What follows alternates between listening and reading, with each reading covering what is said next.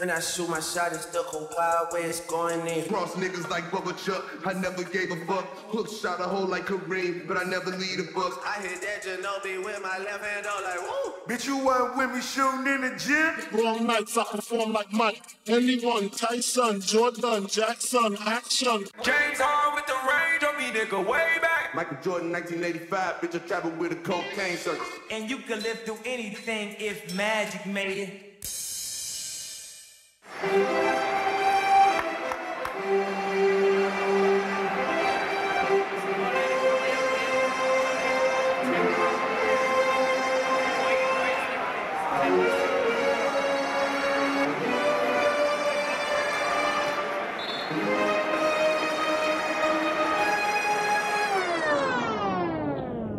I gotta close the window before I record, cause New York don't know how to be quiet. What up, my fellow Knicks fans? This is your guy Marcellus Ease, and don't panic quite yet. Now, with the city warming up, it's not only a beautiful thing that sundresses are making their return, but also Knicks basketball will be returning to the city with warm weather, and it always feels so good. Now, before I get to my weekly quick hits, definitely check out the description below. I know you guys have a lot of different hobbies, interests. We have a lot of different things on the cloud, and my weekly gems you can download straight into your phone. Things like cooking, health, fitness, business, weekly playlist, all that good stuff. Definitely check it out in the description below. Now, it's a beautiful thing that the Knicks were able to secure the 4th seed and survive that gauntlet, especially at the end of the season, because that was very important for us to not to go up against Milwaukee in the very first round. But one question I gotta ask myself is, what is our identity down the stretch in the 4th quarter? Because since the beginning of the season till about now, we've been kind of struggling to kind of close out these games.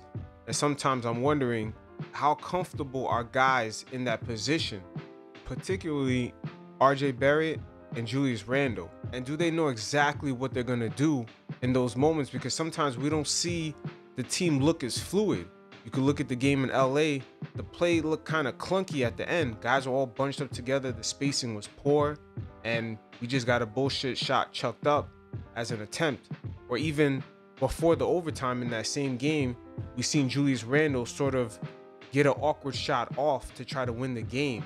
The play just wasn't as fluid.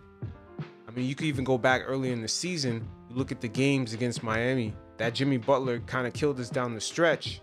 We sort of had an identity struggle into what and who's going to get the ball down the stretch, who's making the plays. What if Randle has to bail out, he's getting double teamed, and RJ Barrett down the stretch, how comfortable is he?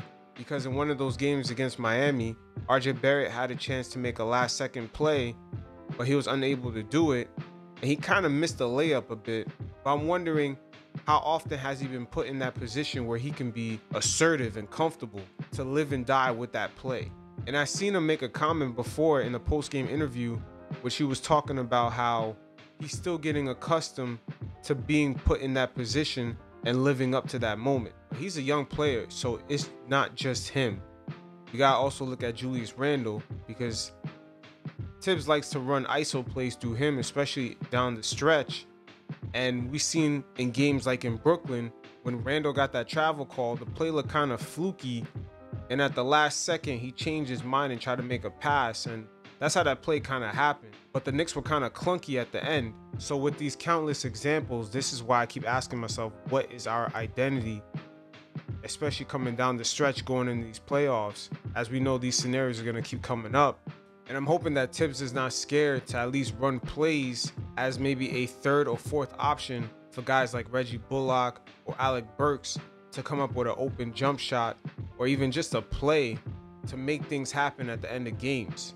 Also, if Tibbs potentially just opens up the floor more for other guys to contribute on a last second play, it kind of takes the pressure off of Randle's shoulders to feel like he has to make something happen. Because things get way too clunky in clutch moments when Randle feels like he has to make the play no matter what, or he has to get a shot off. There has to be a much easier play to make. And I want guys to enter the floor in a clutch situation with a clear and concise play. Like, we're going to do this. This doesn't work. We have a plan B. I don't want things to be so clunky like we've seen in the game in Brooklyn, like we've seen in the game in LA, the games in Miami. and games here and there sprinkled throughout the season, we've seen, quite a few times things get a little murky at the end. And that's just identity issues on the offensive side of the ball closing the fourth quarter. We got to talk about defensively or just holding on to a lead. These are things that we're kind of struggling with, which is another reason why I keep asking, what is our identity down the stretch? I mean, you look at the games recently against the Celtics, we should have closed out that game a lot easier than what we did. I know Tibbs had a stretch down that fourth quarter where he took the starters out, but still, that game should have been a lot easier to close out than what it was. But there's still other examples. You could look at our last few games of the season, particularly against Charlotte. The closeout in the fourth quarter was kind of clunky at the end. And the same thing for the San Antonio Spurs. We were up by 2 possessions, but we gave up an and one at the very end to keep the game a little bit closer than what it needed to be and gave the Spurs another opportunity to at least tie the game. And even going back to the game in LA, there was a few possessions in the fourth quarter where we were up and we had the ball, but we turned it over without even having a shot attempt. And then also giving up that layup at the very end to no one other than Wesley Matthews. I mean, giving up that offensive rebound was a killer. But at the end of the day in the playoffs, because we're playing the same team in a 7-game series night after night, we're going to have to tighten up in that fourth quarter and just have a game plan that flows a bit better, because once again, these guys are going to be playing each other night after night. Teams are going to pick up on players' habits, and just having an ISO play to Randall at the end of games, it's going to be way too predictable. And the Knicks shouldn't be afraid to defer to guys like Reggie Bullock or Alec Burks, because those guys have been hitting big shots all season. Especially Bullock, we've seen him come up clutch with 3-point shots that we really needed in certain parts of the game. And then we've seen Alec Burks, especially in that game in Philadelphia, him carry us to that overtime. And also in the overtime, he scored most of the points. So deferring to some of these guys, if plays get a bit clunky, or if guys get double teamed like Randall or RJ, it wouldn't be too crazy of an idea to have some of these guys step up and take that last second shot. Now in the playoffs, as the game slows down and every possession becomes more important, the game becomes more mental. And of course, every team, guys have to kind of fight themselves, maybe being fatigued, maybe they're injured for all the games that they played throughout the season. But the Knicks in particular are going to have to fight another battle, and that's the refs. All season long, we do not get the benefit of the doubt from the referees at all.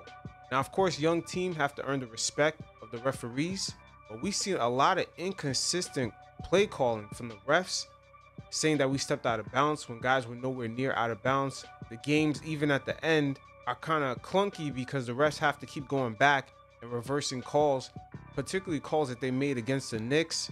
We seen Frank Ntilikina check in against the Spurs at the end of the game, and they called a foul on him right away, and it allowed the Spurs to have at least one more attempt in trying to foul the Knicks and then try to tie the game at the end.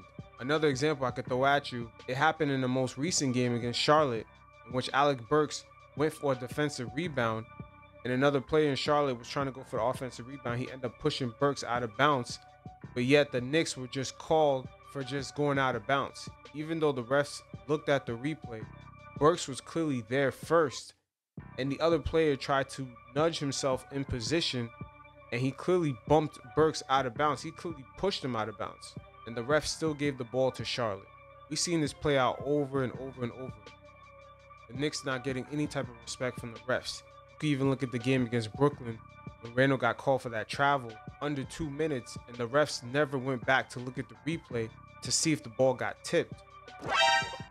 Even though it was under league rules that the refs have to go back and look at some of these replays under 2 minutes. So once again, the Knicks are in an uphill battle against the referees and the perception that they have of the Knicks due to the fact that the media has an ongoing beef with James Dolan, and they've been molding the perception of the Knicks as this franchise that is incapable of winning and that is fully dysfunctional. So when there's a close play that happens, I think it goes through the referee's subconscious. Let's rule this close play in favor of the other team, and the media will troll the Knicks all day tomorrow, which will justify the call that I made.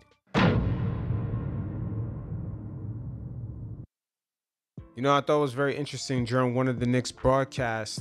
Right before the game started, Julius Randle was accepting the award for Eastern Conference Player of the Month, Walt Clyde Frazier said something very interesting. He brought up the fact that even though the Knicks had a lot of success this season, we still barely see the faces of Leon Rose or William Wesley or any Knicks front office people. And like I stated in one of my earlier videos, the media has no idea of what moves the Knicks are trying to make, who they're talking to, what are their plans. I mean, you could look at this whole Leon Rose rollout. When he was first hired, he only spoke to the Knicks in-house Madison Square Garden media.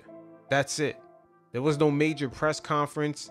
There was no national media or any other outlets outside of the MSG studios. And I'm telling you, there's an art, there's a science to this, because in this social media clickbait era, a lot of things get taken out of context. And especially with the NBA front offices, when they're potentially talking about trades with other teams, sometimes information gets leaked out. And it seems like Leon Rose and the Knicks front office is taking the same approach that the Lakers and Rob Pelinka are doing, or the Golden State Warriors, or any other successful NBA team. They keep things airtight. That's why I knew Magic Johnson was never going to work out being the president of the Lakers. He was too open about what moves he wanted to make. He was saying too much. He was exposing his poker hands. And this is what the Knicks front office is doing now. They're keeping things airtight. They only speak to their own media. That's why the media low-key doesn't like James Dolan, because he has his own media. He doesn't necessarily have to go to the Daily News or ESPN. He has his own way of communicating directly to his fans. But once again, Leon Rose is into the art. He's into the science of mastering keeping things airtight and not exposing your poker hands. And keep in mind that he already had a huge reputation with a lot of NBA behind the scenes people, GMs, executives. He already had a very high reputation, so he has to maintain that. So knowing that James Dolan has the heat coming down his back from the media, Leon Rose is operating very strategically and very quietly in the background, because any slip up, the media can't wait to throw James Dolan under the bus, and they're quickly gonna throw Leon Rose's reputation that he took so long to build up along with it. That's why I keep saying there's an art, there's a science to what Leon Rose is doing, because right now he's juggling the toxic national media that wants to come down on James Dolan for anything, and he's also juggling the informational age where if I'm talking to this GM, this information could leak out and he could leverage it against another team to try to get a trade that he initially wanted from a different team. So there's multiple aspects that he's juggling here, and at the same time he's trying to protect his reputation. But one major card that he has in his favor is James Dolan having his own media, which is MSG Networks. So nothing could get misconstrued and nothing could be taken out of context, and he could talk directly to the fan base. Speaking about the Knicks front office, I'm looking around and looking at all the moves that they made since Leon Rose has arrived, and I'm trying to figure out which move was the best one that he made that kind of saved this season. I'm looking at the Nerlens Noel signing. It was kind of right before the season started. It was one of the last few transactions that we did. It didn't really get major headlines, but that was a major signing, as we've seen the results now with Mitchell Robinson being out and Nerlens Noel having to step up multiple times this season. And he's been one of the key factors of our success this season, low key. The man deserves his flowers, and I'm gonna give it to him because I recognize the impact that he had on our squad this season. Once again, especially with Mitchell Robinson being out of the lineup twice. And also another move that kind of saved our season was that Derrick Rose trade. Not only we got rid of Dennis Smith Jr., which wasn't quite a good fit, but Derrick Rose brought a little something different to this team. Not only he took a bit of the scoring load off of Julius Randle, but he also became sort of a middleman between the communication line of Tibbs and the players, particularly the younger players. He could sort of relay information to them in a more relatable way of what exactly Tibbs wants and what's the goal and what's the outcome. Because remember, Derrick Rose's most successful seasons have been under Tibbs.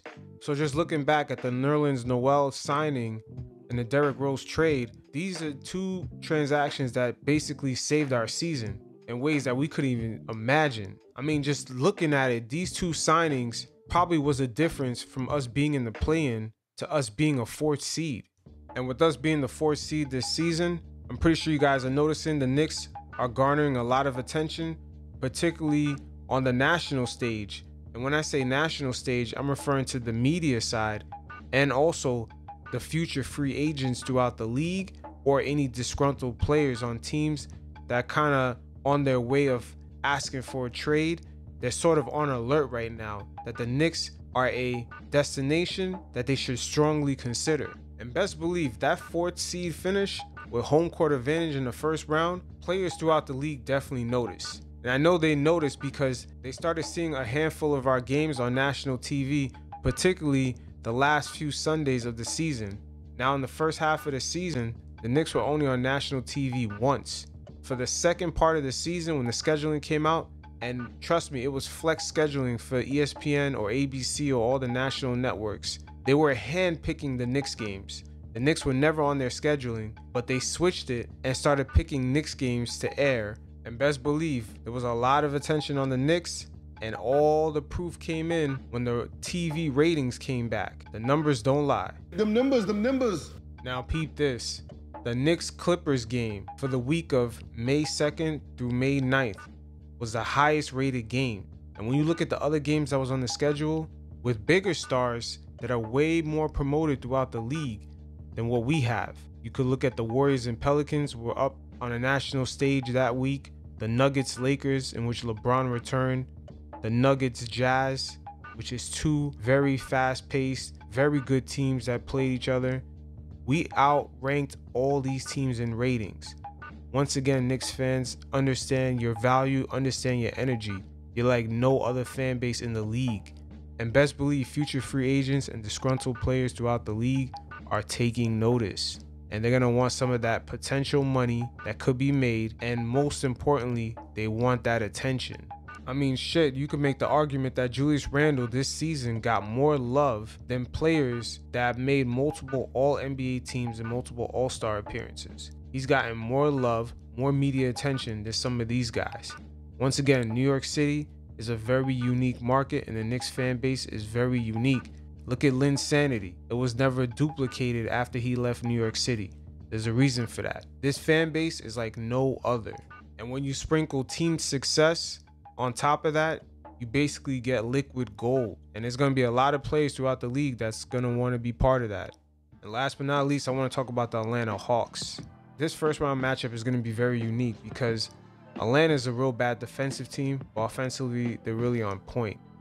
We're pretty much the opposite, but our offense this season has been in the middle of the pack. But it's still unique for a number of reasons. We're 3-0 against them, and the Hawks this season, they kind of had two different seasons within one. They had a coaching change. Nate McMillan took over, and because they've been dealing with a lot of guys with the pandemic issue getting sick, and also a lot of guys getting injured, guys like Cam Reddish, Brogdon, Gallinari, it seems like for them things are kind of coming together towards the end of the season. But this team is still kind of shaky because they're kind of an up and down team. I don't know, once again, because they might not have had all their guys together at once to get that chemistry down. But the Atlanta Hawks do not need Trae Young to drop 30 points a night in order to win. This team spent a lot of money in the offseason as they had the most to spend, and they got guys that can help Trae Young get to that level without having to drop 30 points a night. So that's the difference between this Atlanta Hawks team from last year and this year. So looking at some of the Hawks' strengths, they're a good fourth quarter team. And that's where it could really hurt us because we kind of struggle within the fourth quarter. And they're also a good home team. On the road, they're not as strong, but at home, they've been really solid this whole season, even though they've been dealing with a lot of injuries and a lot of guys in and out the lineup due to the pandemic situation.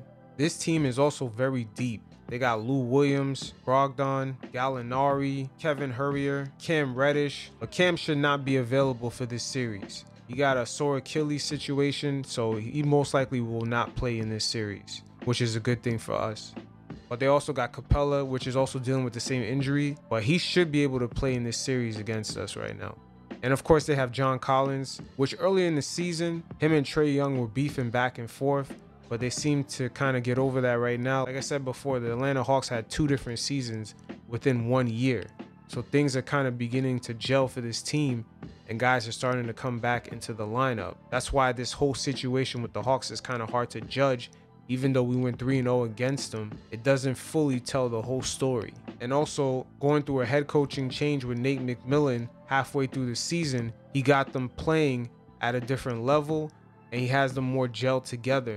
Now, one of the Hawks' biggest weakness is team defense, and that pretty much starts with Trae Young. Sometimes he's turnover prone, which for us is a good thing. The only thing with the Knicks, sometimes on transition offense, we're not as good at finishing, and we've seen that happen throughout the season. But having guys like Nerlens Noel, he can definitely stop guys like Trae Young from attacking the basket and getting to the hole, as Trae Young is not a good finisher at all. He's not that good of a finisher. So getting him off the three-point line and having him drive to the lane, having him try to finish over Nerlens Noel or even Mitchell Robinson if he comes back, those odds are going to be more in our favor. And like I said before, the Hawks are not good on the road. So us having home court advantage is to our favor, and we got to value those games. The first 2 games, we got to come out on point because this team is not a good road team. But on the other hand, they are very good at home. So also another disadvantage the Hawks are going to have, especially in the playoffs, is that guys like Trae Young won't get those cheap little tic-tac fouls that he's used to getting in the regular season. You know, it amazes me how Trae Young, for such a young player, gets those type of calls. When I see other guys like Ja Morant don't really get those type of calls, or guys like RJ Barrett who stay taking the ball to the hole, getting bumped by bigger guys, don't get the type of cheap calls that Trae Young gets. But once again, good thing for us, those type of calls do not happen as frequent in the playoffs. So Trae Young in this series could probably do his best imitation of being an East Coast version of James Harden, where he doesn't play as well in the playoffs because he's not getting those ticky-tack fouls. But of course, within that scenario, there's the opposite side, and that is the Atlanta Hawks no longer need Trae Young to drop 30 points a game to win these games because they have guys that can kill us, particularly from the three-point line, like Gallinari, Brogdon. And shit, even Lemon Pepper Lou, he should feel right at home in Atlanta. Hopefully he gets too comfortable where he doesn't perform as well in our series. Oh, snap. Lemon pepper what? It is what it is. With a whole week off, we're going to get some injury updates on guys like Capella, Mitchell Robinson, Cam Reddish, and then we'll begin to get a full picture of what this series is going to look like. And definitely, everyone, don't forget to check out the channel homepage, particularly under the playlist tabs. You'll see other videos that I do pertaining to around the league and other series that you guys could definitely check out about the NBA. And don't forget to join the PanKnick Discord or sign up for the email list for the call-in shows so you get all the info you need to call up so we can chop it up. Until next time, you guys stay safe. Peace.